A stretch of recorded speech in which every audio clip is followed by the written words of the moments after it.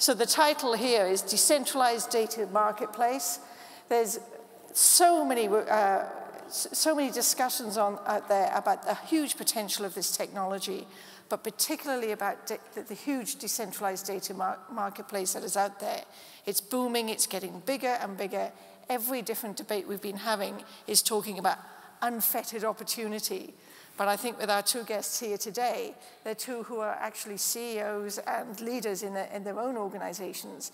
They're creating what the future is going to be like, hopefully to safeguard some of the same issues we have with everyday data. So if you two would like to introduce yourself, you might have met me earlier because I was doing a talk earlier. I'm Caroline Thomas, 20 years working in, it's called fintech now, but always innovating in banking, finance, regulated industries, and more recently setting up my own companies to invent new technologies, but also as advisory. And for me, one of the big passions is how do you have privacy in this new world? So maybe, Zain, if I start with you, you can tell us who you are and what's your passion in life to begin with for. Hi, everyone. My name is Zain Rana.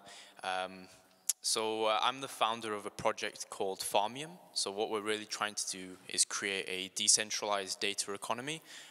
It's a growing asset both in value and quantity, and technology building more smarter applications like artificial intelligence or personalized apps through that.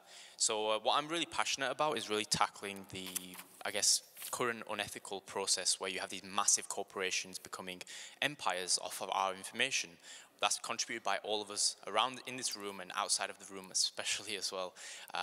But there's no benefit besides perhaps better engagement or better usage of the applications. So that's really what we're tackling, bringing the power of information and data and the value of that back to the people, essentially allowing you to profit off your information as you would with any other asset. But yeah, that's my probably biggest passion of many you'll probably see in the next 27 minutes. Yeah, it's like unraveling the onion here because there's more and more, isn't it? Yeah. Alistair. Hi, I'm Alistair Johnson, founder and CEO of Nuggets. Nuggets is identity and payment with self-sovereign data. Nuggets is all about taking back control of your data as a user. We believe personal information should be owned and controlled by the person. We believe that privacy is a fundamental human right, and that personal data is stored needs a fundamental change because it's definitely not working at the moment. You may have just seen recently Tesco's and the club cards all breaching data, and that demonstrates perfectly, pretty much on a daily basis these days, on what the problem is. And that's the realm that we work with in terms of data value.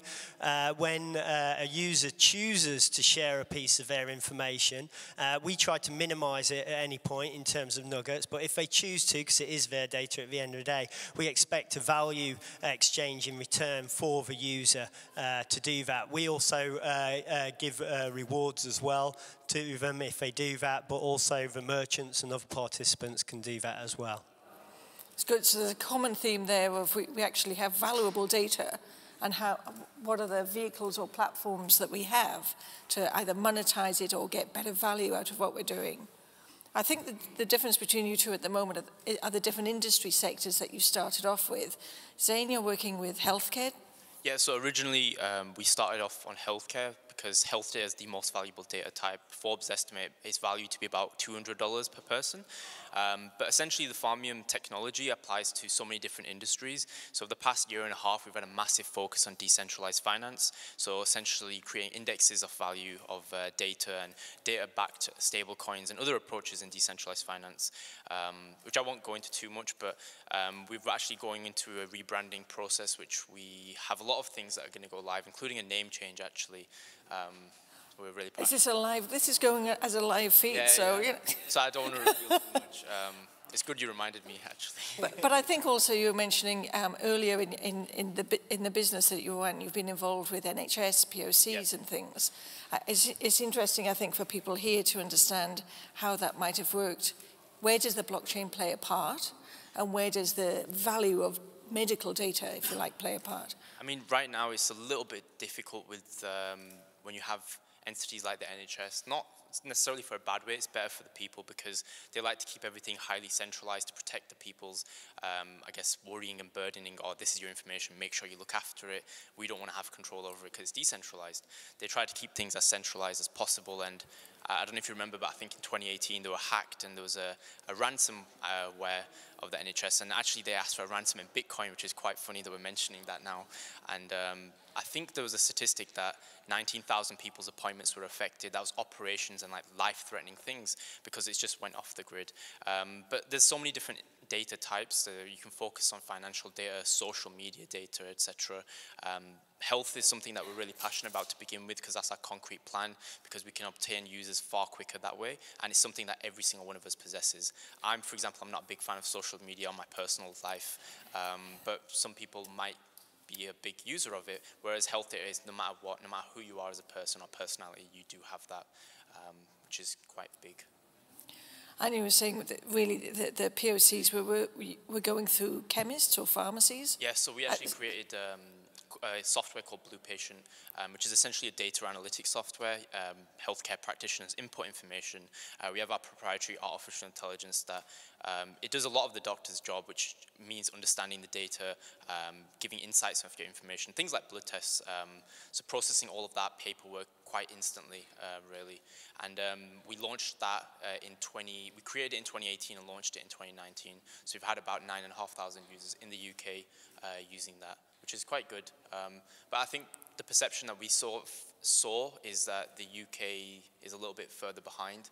So I've spent a lot of time in Southeast Asia, and there's just so much appreciation for data economies because it's going to change the world. It will change technology as we know it. Things will become personalized towards us and will benefit and profit from it on a monetary level and through other means as well.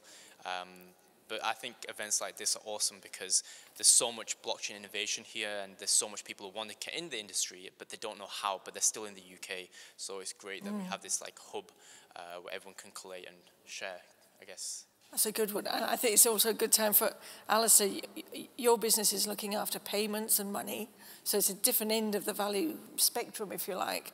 We've heard a lot about fintech and some of the everything from Facebook to big banks getting in there. What are you doing that it's different in your use of blockchain and in your actual marketing approach? Yeah.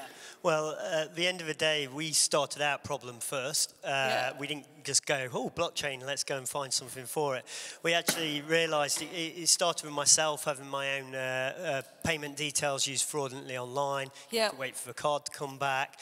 And then you've suddenly realized you've got to plug it into 20 different e-commerce sites. And then we've all had this problem when our cards get cloned at the end of the day. So we actually solved that problem, and then we were looking for solutions where we had zero knowledge storage with transaction records, immutable, zero trust principles in terms of the technology, and that's when we saw that blockchain ticked all these. Now, at the end of the day, what we saw was we were addressing the everyday people's problems, and the thing is, if you most of us who are online nowadays, we do two key things. We access or log into something, and then we might pay for something, and we'll probably do that 2 or 3 times a day, and it's very common to us. Now, if you log into my Amazon account and see that I bought blue socks on Wednesday, I don't really care.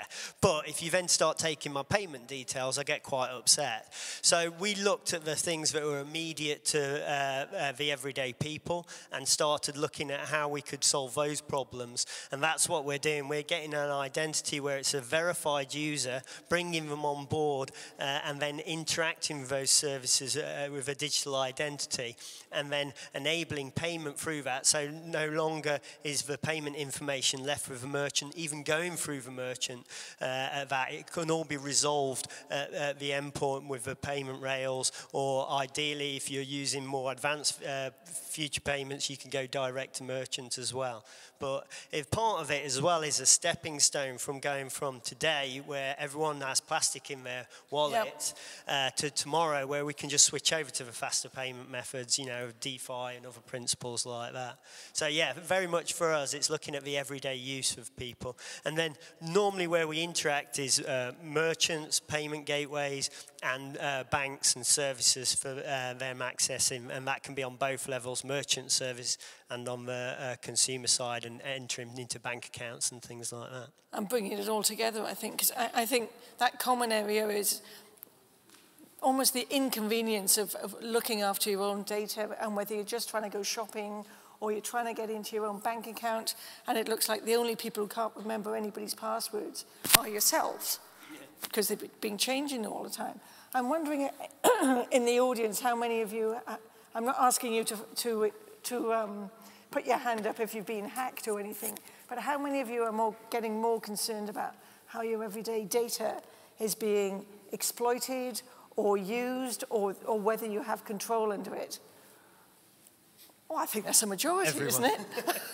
I think there's literally been a tipping point, and probably for Facebook, unfortunately, their point of a data breach, and numerous other ones, Marriott Hotels, BA. Myself, I was breached through having flown with BA, and the interesting thing about that, they took my credit card details and my passport details. I changed both of those, and then the digital security system that they sent for me to protect me after the fact asked for 12 pieces of personal information. So I went from having 2 pieces of information that I deleted to having 12 pieces of information held by them that are even more dangerous for them to have. So the problem is, it's just getting, it's exponential in its growth of where the problem. And what you're often seeing is businesses say, oh, we're about privacy. So there's some very big brands out there that put their stamp and say we're all about privacy. But if you realize that if you've got any legacy system beyond the last few years, how can you have that privacy model? Because you've got such a big legacy system that cannot work to that. And it's only the modern companies that work by privacy by design from day one and are meticulous in it that you can actually truly be a private company and that have access. I mean, in terms of us, we have no access whatsoever to the user information.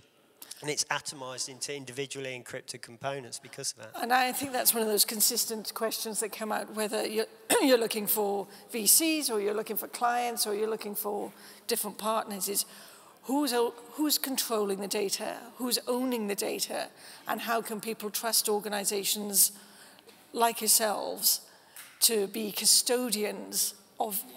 They believe that they own the data themselves, but how are they doing that? Well, I mean, from our point of view, we work with trusted partners. The banks are seen as custodians from the past. Some people would say they don't trust the banks, but you really have to do and establish, because it's very difficult as a new business and a brand to say, trust me, I'm great, we've got all these, we built privacy by design. But you have to work with existing trusted brands, and with us, that's normally in the payment space. And in terms of that, but also new requirements come out. There's requirements for age proofs and things like that that can be associated to the data. So those new requirements cause people to go into new realms of digital identities and things like that. So it actually pushes them towards that, because before that, those services didn't exist. So they have to work with new technology as well. Yeah, and Zane, with your business as well, you mentioned there's a marketplace essentially, isn't it? So I wouldn't really look at this as something that we've seen as an issue, because I think decentralization kind of fixes this anyway, where you have this essentially technology. You put trust in technology rather than custodians or people. So on Farmium, for example, you own your data portfolio. It grows over time in value and quantity, but we as a company can't touch that. All we can do is anonymize you if you request to be done so according to GDPR, but we don't actually have any control over it. Even actually our own interpretation and structuring of information. So there's so much different data types, and a lot of it isn't quality data. So filtering it out and structuring it so that applications on the Farmium network can refine and choose precise specific things for users, so age group or ethnicity or geography, whatever they require. We create our own AI to actually structure the data as much as it can be done so. So we have limited human intervention, which is awesome, because then you're putting trust in technology. And in events like this, that sort of has a little bit of a buzz, because Bitcoin, whether you like it or don't, that's essentially what it's built on. You trust code, you trust math rather than trusting banks or people. And the same in decentralized finance, which we touched on earlier, is trusting technology rather than people. And I trust definitely technology more than people. Well, I think that DeFi is one of the big trends, again, that everybody's looking out for. Of how it's almost, people have got used to fintech, they've got used to digital identities and things like that, and now here's another wave. So looking ahead, if we're sitting here 1 or 2 years' time, how do you think that's going to be really impacting your business?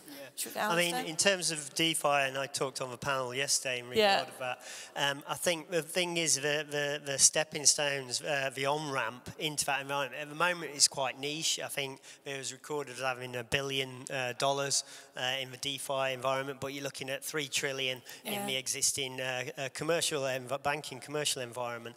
So it's still very quite niche, and part of that acceptance is coming in is things like verified identity, working with AML5, IDAS, and all these new requirements. And part of those new principles is like transaction proof makes for better identities than we have before. When you start to put identity and payment together, it becomes very powerful in terms of that. So I think that we will on-ramp almost DeFi into the existing world where the everyday people, because we're at the point when everyday people want to get a loan instantly or credit instantly from those services, they want it, but they may not have access to it. So when it's become accessible, that's when it will grow. And then what you'll see is the old school coming in and seeing that, hold on a minute, their loans and credits are a lot cheaper than ours, so we can't, because our legacy system costs twice as much to run than theirs. They'll have to move towards those models as well. And it sounds like there's a change and an opportunity there where, particularly if you're trying to get credit at the moment, you need to turn up with this almost unattainable benchmark of, can you turn up at least with your utility bill and 10 years of pay slips and everything else. In emerging markets, that doesn't work. And if you actually look if a bank has that much information, maybe some of the platforms like the Facebooks and the Amazons have much better data insights than these banks. So how do you... If you look at the moment, you have credit reference. It's like a group of people somewhere sit in a room and say yay or nay. And then now you start to see like Alipay's like AI rated credit, and it's starting to work a lot quicker. What we're saying is that basically if you have a transaction record, that there's no public information out there for the transparent, but if you have a transparent transaction record and you can see that you're doing good payments and the merchant said it's good, the payment gateway said it good, the acquirer of a bank said it's good, and you record tens of thousands of those against your digital identity, isn't that 10 times stronger as a value point than a driver's license and a discussion over what happened over the last 3 years? And then if you start to bring into play things like homomorphic encryption alongside PSD2 and bring in all your bank statements, and then without revealing your data, you can see that I've had 10 £1,000 transactions and they all went through, that people can then go, I'll give you a car loan or something like that against that principle. And so then it becomes very powerful in what technology can do, but yet without revealing any personal information. And then in a sense, the blockchain can help by having that breadcrumb trail, anonymized breadcrumb trail for your credit. That's really the essence of what it is. It's that transaction record against that. And you can go to a new service, and when you land, instead of what happens at the moment, you land in Chicago, buy a fluffy toy, and they say, you should be in London still, I'm not having this. They can look at your digital identity and go, you're really good, you've never had a bad mark against you, I'm happy to transact with this identity. Completely. And I think part of that, Zain, as you're expanding your business from farmers, say, into finance, and you're talking possibly about a world of identity. There is a world of identity opportunities there. How are you going to navigate through that? I mean, so for right now, that's not something we worry about too much. But like, if you look at, for example, DeFi, where this topic came up from, with data, really the area we're trying to focus, which is something we've been developing on for about 6 months or so now. It's just something we're really excited about. And with data, it affects everyone in this room, because if you look at decentralized finance, to put it simply, are just censorship-resistant financial models. So, for example, Tether is a centralized, well, in my opinion, is a centralized approach. So for those of you who haven't heard of Tether, essentially it's fiat one-to-one pegging. So imagine 100 people in this room, one person says, I have $100 in my account and issues 100 stable coins pegged for $1. We trust him, we trust his wallet. That's centralized. And a different approach is, imagine if there's 100 people in this room, probably a little bit less, but if there's 100 people and we all contributed $1 and that was $100 of stable coins. Imagine if instead of $1, if it was $1 of data as an asset, and now that's back to 100 stable coins. It's a far more decentralized approach, and it's using data as an asset, which is something we're looking to see. I think data will become not just a language, but the currency of technology, of the future as well. It will be exchanged, it will be sought after, and it will need to be privatized. And blockchain does exactly that. So through blockchain, we can enforce in technology, in code, user centricity, user control. There's no corporation that needs to own your data. You own it. And when applications pay to access yours and another 1,000 people's data, you get a share of that. It's completely decentralized. It's a model similar to decentralized cryptocurrency exchanges, if any of you have seen that, where you can actually earn shares and stuff like that, and you get a fee, the fee that's paid of the volume and stuff, you get a share of that. But this is done for data, so there are a lot of different things going to be created from this industry. Decentralized finance is one that's been talked about over the past couple of months a lot, but there are so many different ones, and I think the reason to get excited about it is because we're creating data at rates we've never seen before. So there's a statistic that over the past 2 years alone, more than 90% of the world's data was created. We've got 5G now, IoT device usage is increasing, so we're going to see rates of data creation that we've never seen before. So what do we do with all of this? So now you have so many new models and opportunities to be created, and that's the reason to get excited about this industry right now, this particular industry, data through blockchain, data economies through blockchain technology, where people are trusted, people own their data, encoded in code, and they can earn shares, especially tokens as a listing feature, which is Farmium's model. And yeah, there's just and then you've got different layers like AI on top. Yes, There could be the intelligent brain that's helping sort of resource the ledger of amazing data that's there, and 5G data and an AI mix, and you really have some big changes happening really quickly. A quick note on DeFi. I believe tomorrow is part of Blockchain Week. There's a DeFi session, an all-day workshop on that. So look on the website for that one. There's 3 minutes left, so I'd like to see if there's any questions from the audience of whether it's DeFi, whether it's how are we managing your privacy and the ownership of your data in this brave new world that we're going into. We've got a roving microphone. Everyone's stunned. Do you think that's... Go to a pub then, yeah? No, I think the caffeine's wearing off, but... Oh, there is a question. Hi, yeah. So there are a lot of players. So with the B2B lending, there are a lot of people using alternative data. So sort of the data points you've mentioned to loan to SMEs. On the consumer side, there have been similar companies who have tried to use these data sources to credit score people or to analyze their data, to sort of do behavioral analytics on them and make loans eventually. But these guys haven't been very successful. What are your thoughts on that? Are they using the wrong data points? Are these data sets not large enough? Do you have any opinions on that? I mean, to be honest, there's lots of different companies who have tried creating things off data marketplaces, and many of them have failed. It's hard to boil it down to just one reason, but I think the centralized versus decentralized argument is a massive one, how much you give trust or ownership of the end user.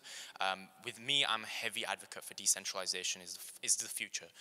There'll be decentralized currencies, there'll be decentralized internet usages, there'll be so many different ones.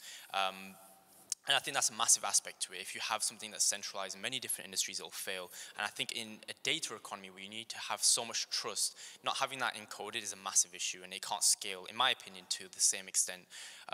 There are other reasons why these things have failed, and one of the biggest ones I would say is liquidity of data. You need information that's contributed by so many different people all over the world, and it has to be high quality data, otherwise it's useless. So again, having a decentralized model where people contribute data into this decentralized network, this decentralized blockchain, and then they get a fee every month or so whenever their data is used. It's a far better model than, I guess, trying to obtain people's data without their permission or without full share of, without full benefit, or they have any stake in things. In my opinion, these two reasons are probably the biggest, and I think enforcing them through blockchain is quite great. And also, actually, a third one, I would say, one which blockchain isn't really talked about too much.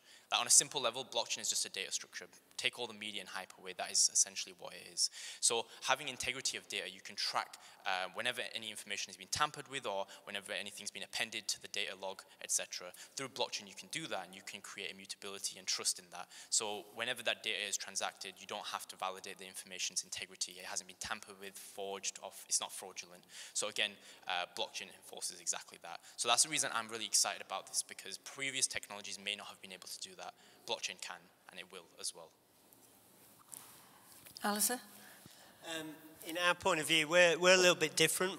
We're not really handling the data to distribute it or go against it. We're enabling the individual to look after their data, yeah, and take back control of it. Our model in terms of commercial is transaction fees. So if you do transact with someone, there's a transaction fee to the merchant. It's free to the user.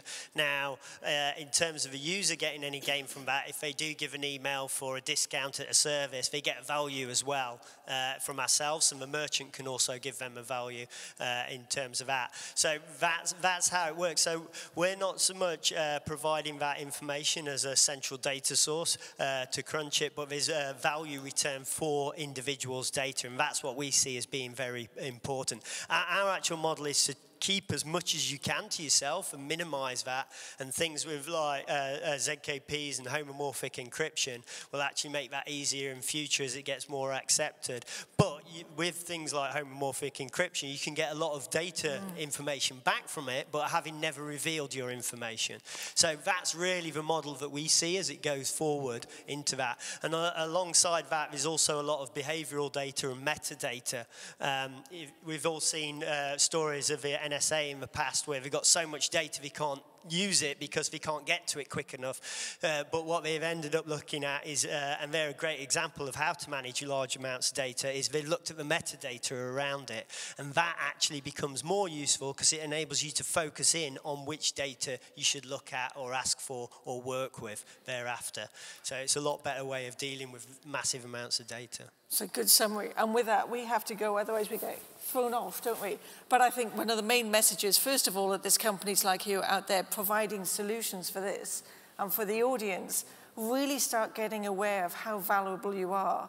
Your personality, your buying habits, everything is now a data marketplace. So start doing your own asset management of yourself. Thank you very much. Thank you.